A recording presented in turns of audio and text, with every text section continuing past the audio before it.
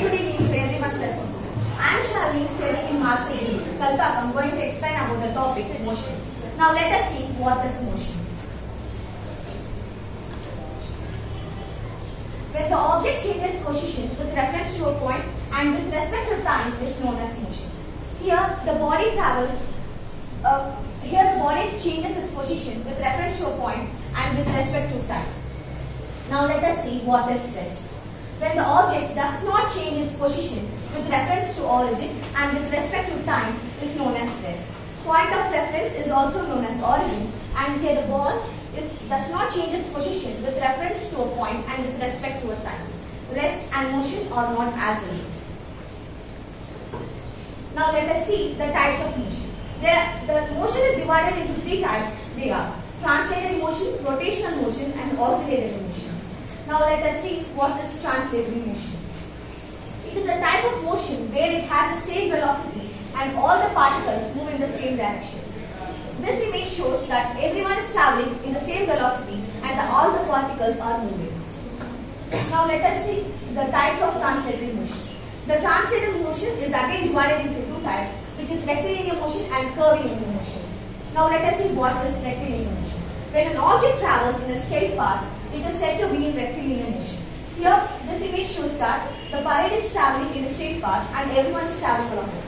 The curvilinear motion is said to be when an object is traveling in a circular path. This gentleman represents the curvilinear motion. Now let us see what is oscillatory motion. Rotational motion. It is a type of motion where some particles are at rest in the axis while other particles move in a circular path. Here in this image, the sun is at the axis and the earth is rotating around the sun. So this is a good example for rotational motion. Now let us see what is oscillatory motion. It is a type of motion where the particles move back and forth. Pendulum is a good example for oscillatory motion, and our heart also performs oscillatory motion. Now let us see what is distance.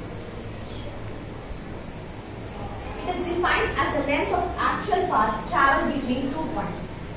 If we take this as a straight line, this one will be the initial point and that one will be the final point. This is the actual distance, and it is a scalar quantity since it has only magnitude, and it is always positive. Now let us move on to displacement. It is the shortest distance between initial and final point. It is a vector quantity because it has both magnitude and direction. It can be positive, negative or zero. This image shows this is the distance and this is the displacement. Now let us move on to uniform motion. This is the type of motion where the object travels where the object covers equal distance in equal interval of time. The blades of a ceiling fan covers equal distance in equal interval of time. So this is a good example for uniform motion. Now let us move on to non-uniform motion.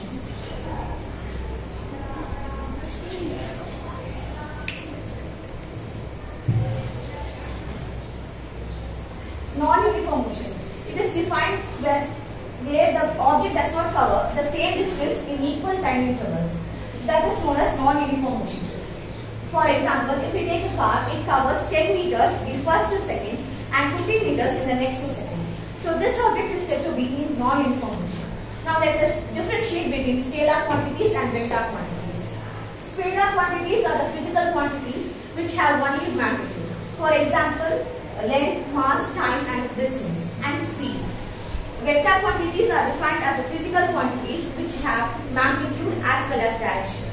Displacement, velocity, force. About speed and velocity we will be seeing in the upcoming slides. Now let us see what is speed. Speed is defined as the rate of change of position of any object in any direction. The formula for speed is distance divided by time.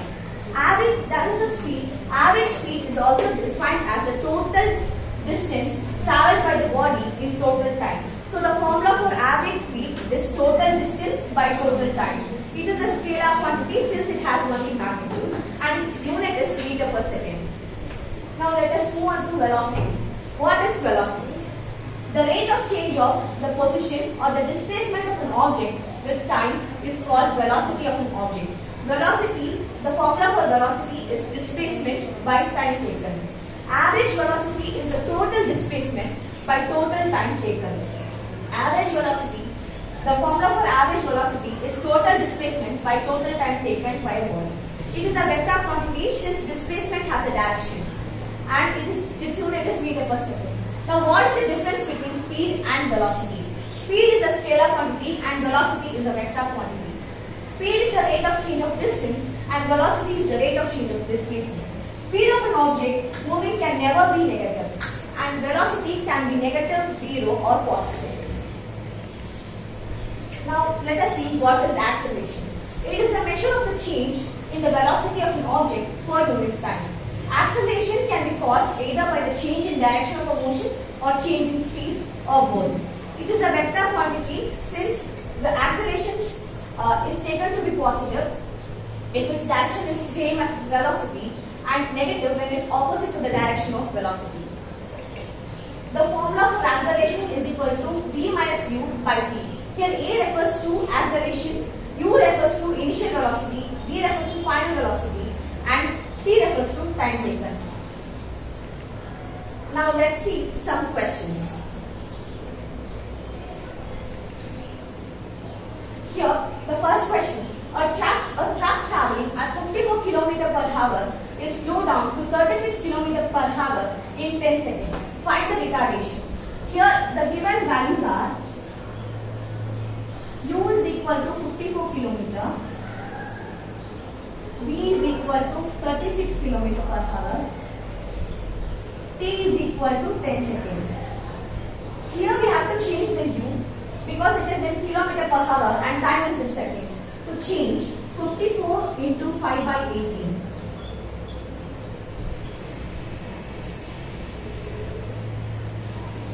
It will be 15. V is equal to 36 into 5 by 18. It will be 2. So 10. So to find the retardation, A is equal to V minus U by T. That is equal to 10 minus 15 by, here the time is 10 seconds. So it will be 5 by 10, that is equal to 0.2 seconds. 2 meter per second square. Now let's see the next question.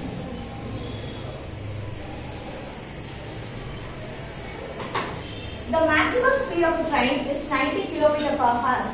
It takes 10 hours to cover a distance of 500 km. Find the ratio of its average speed to maximum speed. To find average speed, we have to divide the total distance by total time.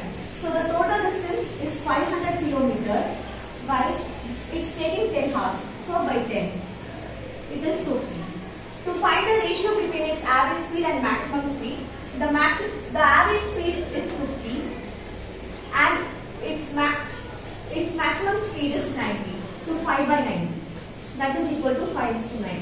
So the ratio is 5:9. Thank you.